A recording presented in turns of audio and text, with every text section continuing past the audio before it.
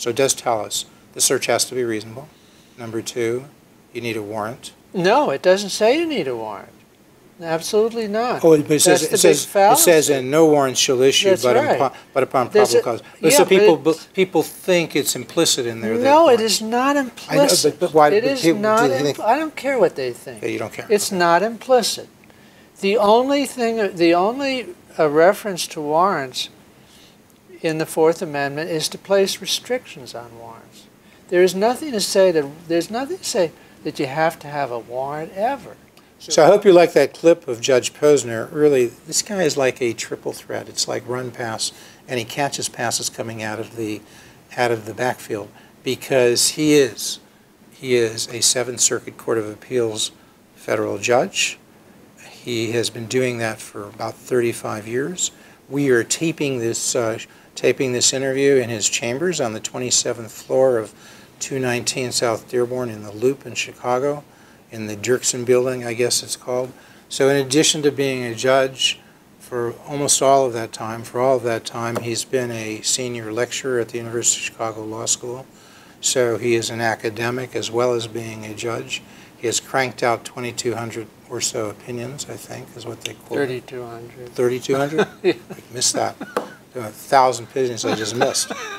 3,200 opinions. Yeah, you killed 1,000 in my opinion. There you go. We brought him back. See? Well, you can remedy these things. That's what courts of appeals are for, right? To get things right. 3,200 opinions.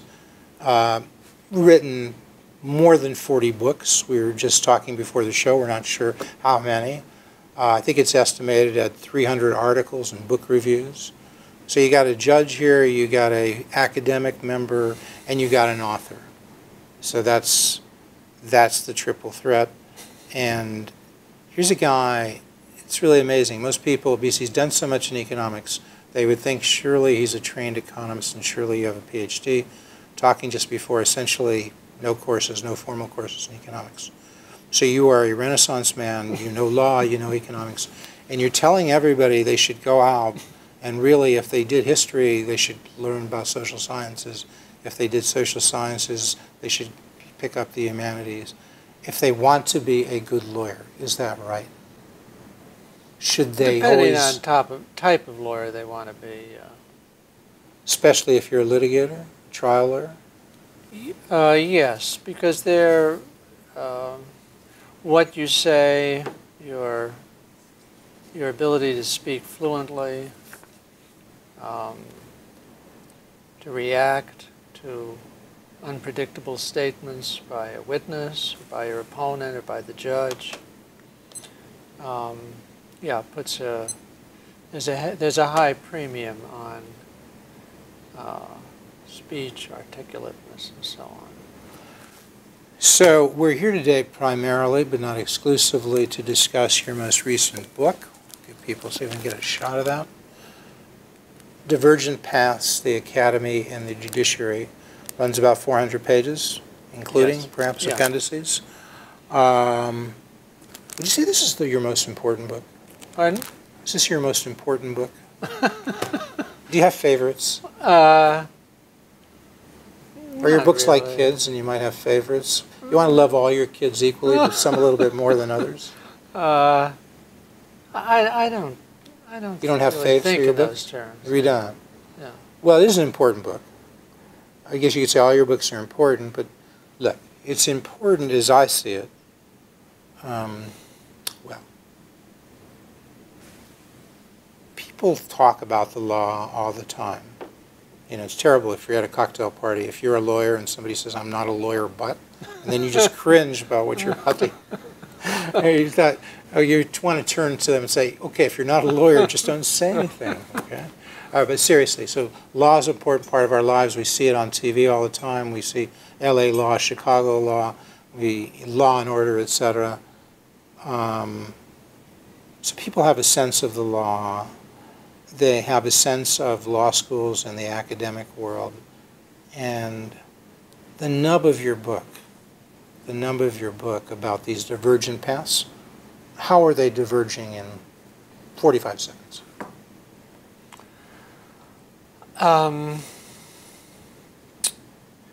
The law schools although they have very high class faculties and are very selective in the students they take. I don't think they're providing the kind of legal education that's optimal for a wide range of legal activities.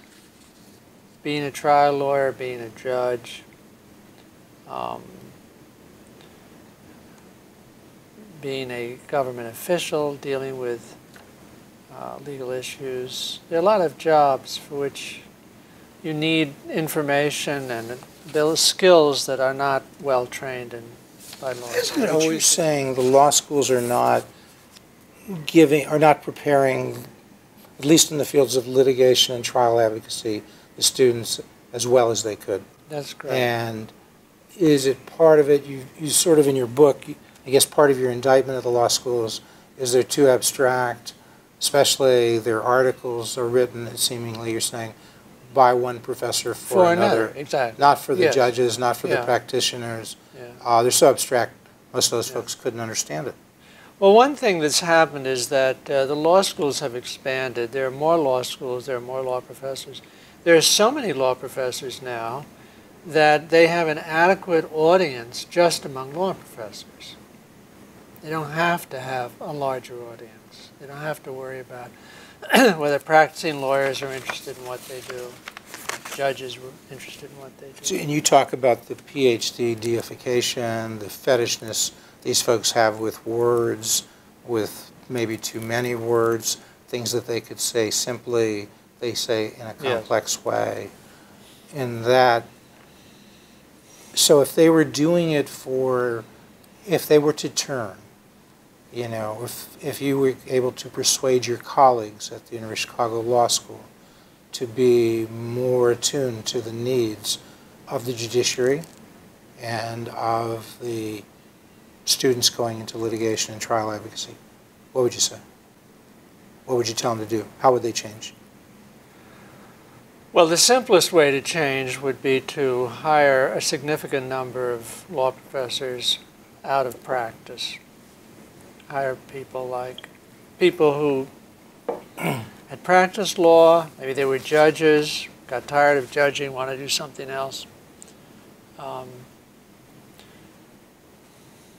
that's those are people with very different experiences from... Would their ratings go down from U.S. News and World Report? Because wouldn't these people be less apt to publish, fewer publications, they get lower rankings? That's right. And U.S. News doesn't give them any credit for bringing in people who are better at training them how to be litigators and trial lawyers. Would that be true? I think that's true. I'm not...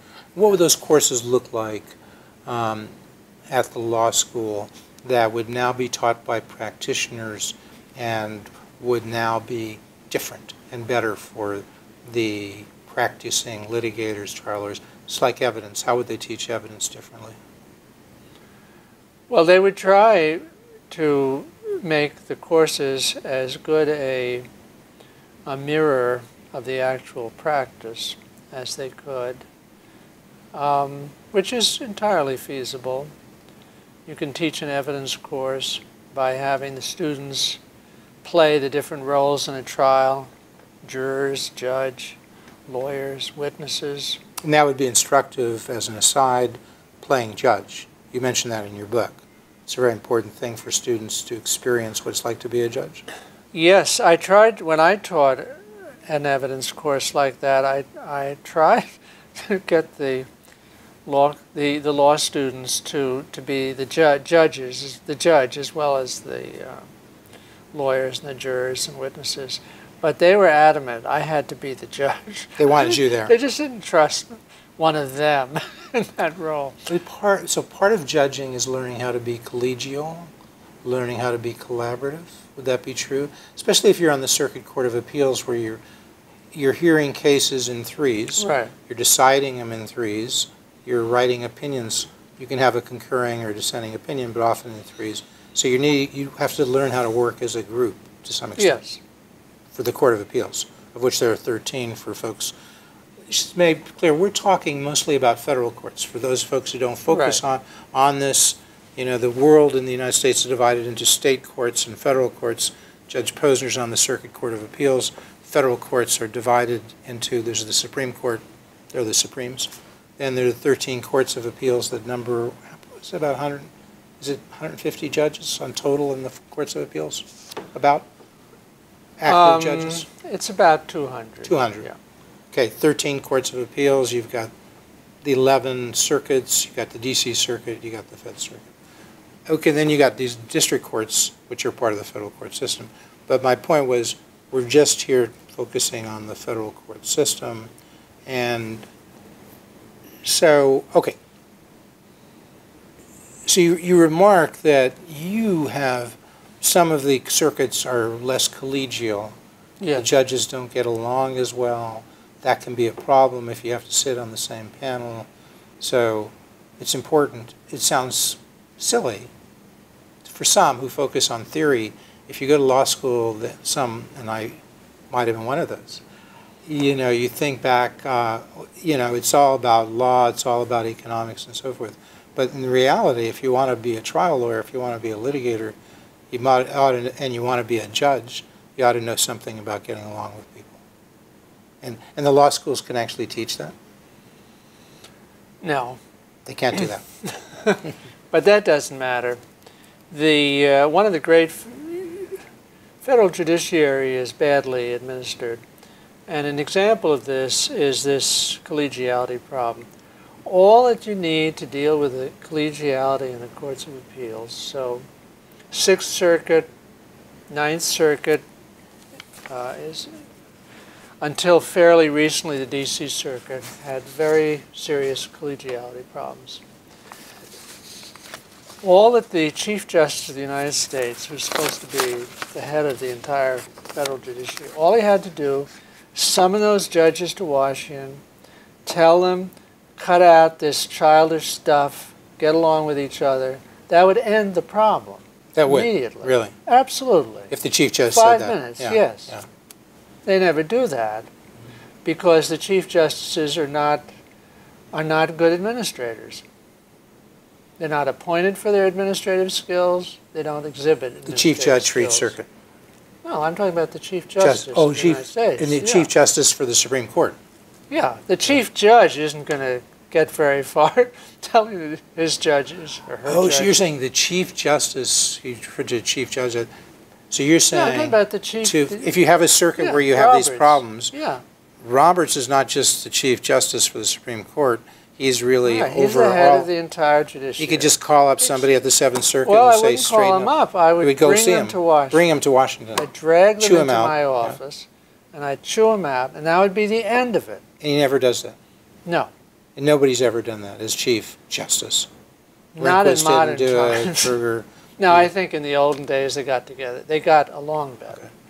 So like if Roberts were watching this and he would see you telling him to do it, do you think he might do it because No. you... Why? He's not a good administrator.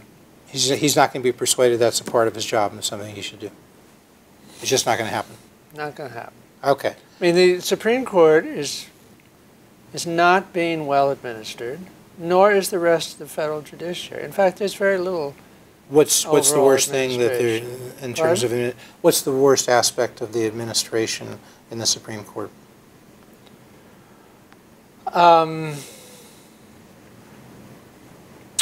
Well, I don't know if I can pick out a worst, a single worst.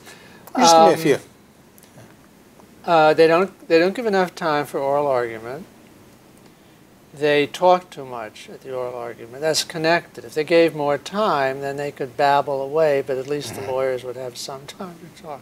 Instead, they've cut the time about 50% over some earlier, well, when I was a law clerk there in the Solicitor General's office. And they just talk much more, the Supreme Court justices.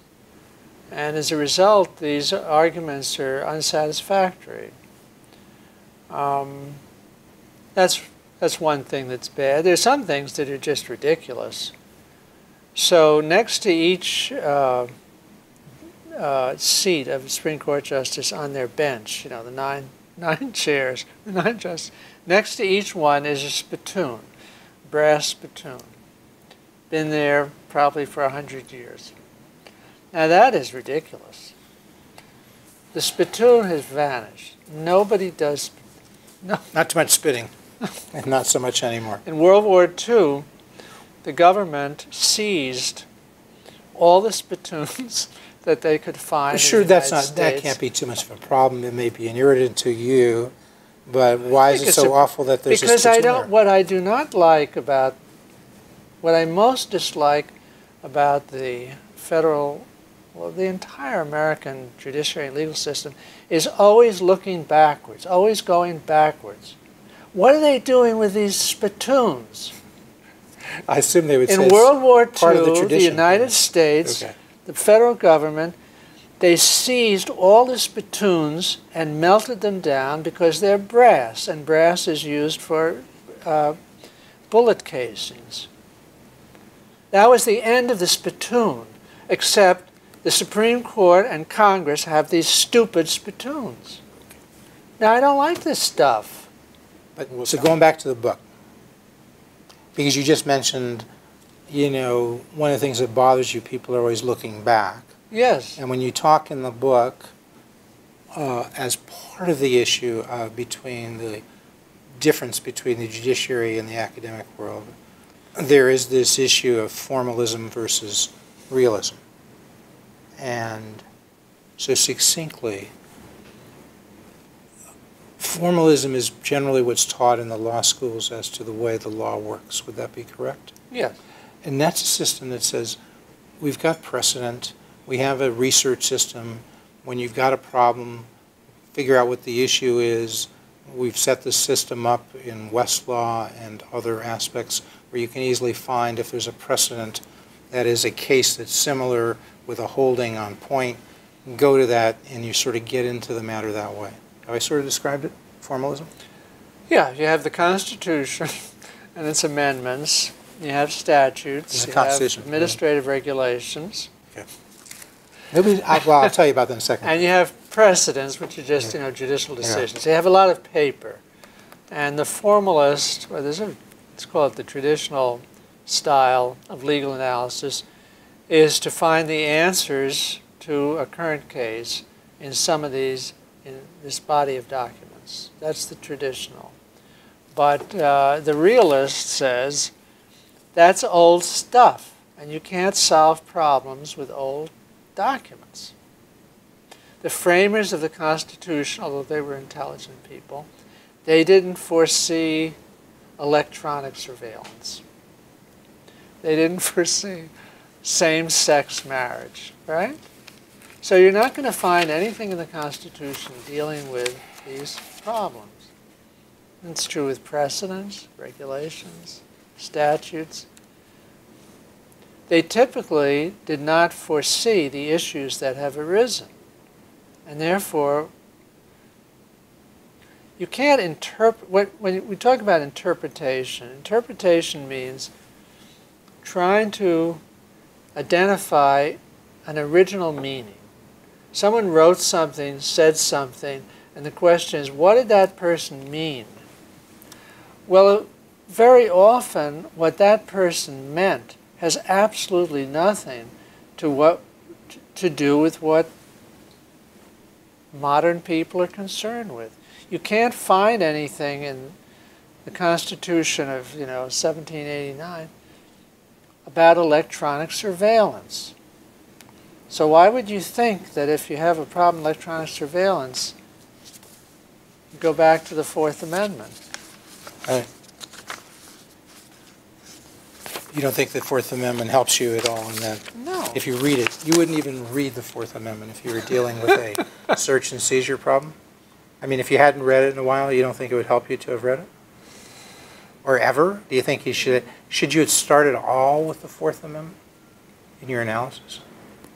Well, it depends what the analysis is. The only thing actually that's, so what the Fourth Amendment says is that searches and seizures, searches and arrests, have to be reasonable. That's totally empty. It says, okay, it says the right of the people to be secure in their persons, houses, persons and effects, against unreasonable searches and seizures, shall not be violated, right, and no warrants shall issue but upon probable cause. So it does tell us the search has to be reasonable. Number two, you need a warrant. No, it doesn't say you need a warrant.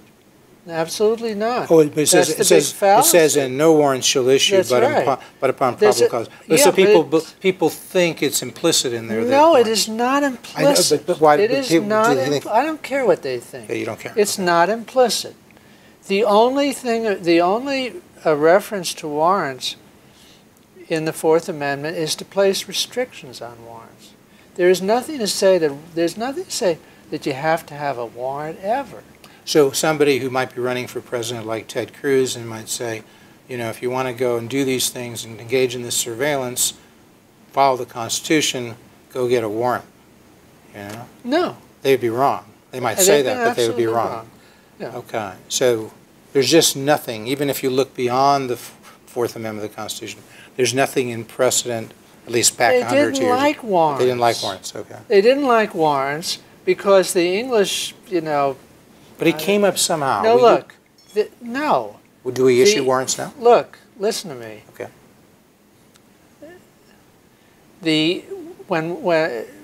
Before the Revolution, the Americans were very upset about taxes, right, imposed by England, like the stamp tax and taxes on tea. Right. So what they tried to do was they would hide the tea, so on, from the British tax collectors, and so the British would use what are called general warrants to enter these warehouses and take back the tea. What the Fourth Amendment does is place limits on warrants. It doesn't authorize. It doesn't say anything about whether there ever should be warrants. It's just that if there are warrants, they have to comply with these restrictions: probable cause, oath, and it can't be a general warrant. It has to specify, you know, exactly what you're looking for. So that is formalism, and people didn't realize. So I was like reading from the Fourth Amendment, throwing the Fourth Amendment's exact words back at the judge, and you're saying in the process of doing that, you taught me that it doesn't quite say what people often say it says. It does basically say, if you're going to do a search or seizure, it has to be reasonable, and you're saying that's fairly empty in terms of providing guidance. That's right. And that's your criticism, in part, of formalism, is that there's not real guidance as to how to resolve the problem. Would that be right? Old documents aren't going to tell you how to deal with it. You're saying you view this thing, the U.S. Constitution, as an old document? Well, I mean, it is, much obviously. of it is old. Of course, there have been amendments. Right. Some of them important, like the 14th Amendment. But most of the constitutional provisions that are still referred to go back to the Bill of Rights of 1791 and then the original Constitution of 1789. But there's a doctrine that has evolved in interpreting these amendments, which is sort of the common law of constitutional law. Would that be correct? Yeah, well, there's a professor at the University of Chicago, David Strauss, who has argued, I think, very persuasively, that really what the courts do with the Constitution, they treat it as authorization for a common law of rights and restrictions and so on. And they're not really looking at what the Constitution said. They're just looking at the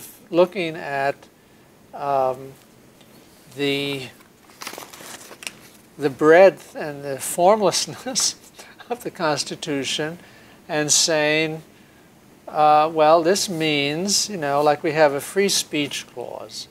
So we'll decide what kind of expression, we the justices or judges, will decide what kind of expression we think should be embraced by the term free speech.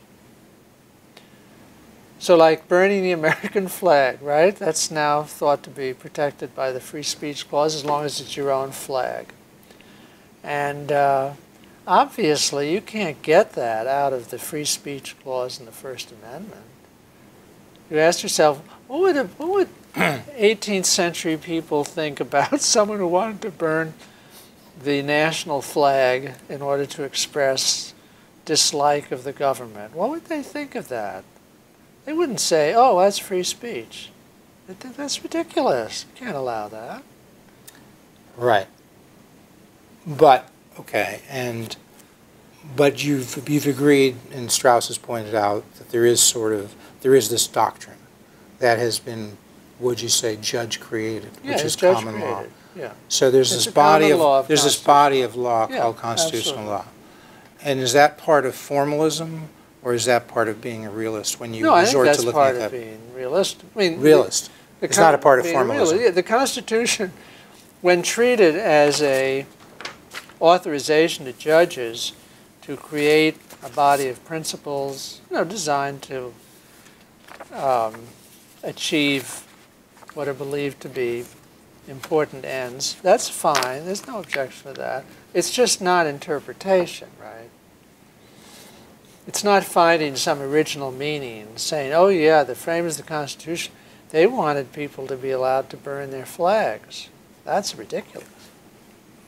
But in any case, so this formalism does make use of this constitutional law, this doctrine.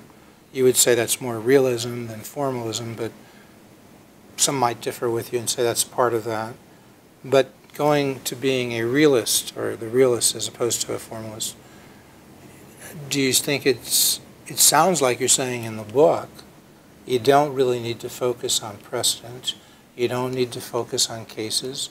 When you got a problem, look at the facts, kind of figure out what makes sense, Right. what common sense is.